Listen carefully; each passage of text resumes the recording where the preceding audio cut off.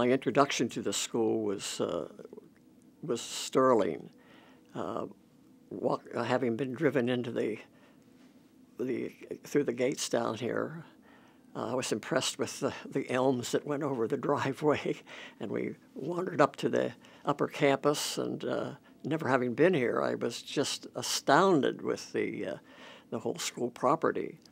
And the gentleman who was giving me the tour took me to the library, and I saw all the murals that were on the wall, and I saw pictures of former teachers, and all of this revealed to me that there was a wonderful history behind this place, and that encouraged me.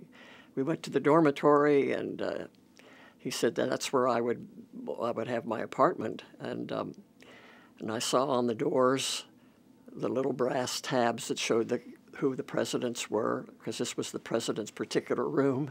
And here again, it just reinforced, the fact that they were preserving their history with the names of students that went here, and that was impressive. And so it went in the other buildings. It was just a wonder, and I thought, what a wonderful place, and I would like very much to teach here if that became a possibility.